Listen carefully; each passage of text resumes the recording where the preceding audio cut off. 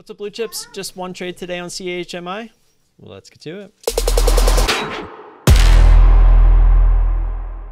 All right, traders, just the down and dirty real quick today. Really wasn't much going on for us this morning. Didn't really miss much because there really wasn't too much for us personally. There was a lot moving. The SPY actually was making some pretty good moves this morning. As you can see, this thing decided to try to get up towards 285. I had mentioned in the pre-market that we were going to have some pretty good resistance in that 285, 290 area. So it looks like we are starting to run into that just a little bit here, at least for today. So back to our trade here on CHMI. We waited pretty much all morning for this thing. As you can see, we didn't actually get into this trade until 10:24, and it just kind of happened.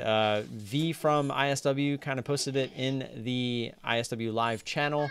I looked up the float real quick because I was wondering why it didn't come up on my scanners. That was why, as a 15 mil float. But in the live stream this morning, I also talked about how the float is not something that I'm particularly worried about right now with my single entry, single exit type methods that I am using. I have the set risk. If it works, it works. If it doesn't, it doesn't. And the float really doesn't matter.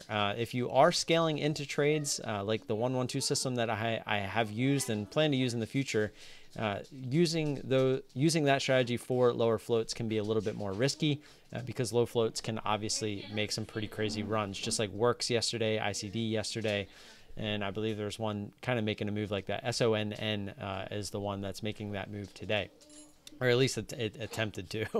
So as you guys can see, this made a move up through 850, kind of got rejected. I pulled it up as it had already come back under 850. I realized that it did not want to go back through. As you can see, it got back up to 849. We hit it on the way down at 839, and it pretty much was kind of immediate resolution. It came down to this 825 area, and it just kind of stalled. As you can see, it literally gapped down to the next fill on the next 2-minute candle. There was just no prints going on. There was a pretty decent spread there. It was like a 7-cent spread, and then finally we ended up getting our fill, and it's kind of continued down since then. So we'll take our +1R trade today on CHMI, and that's all I have for you. So don't forget to like and subscribe. I always appreciate that support. If you have any questions or comments, feel free to leave those down below. If you want to go back and watch the live trade, I will put the link right there, and I will see you guys tomorrow morning. Peace.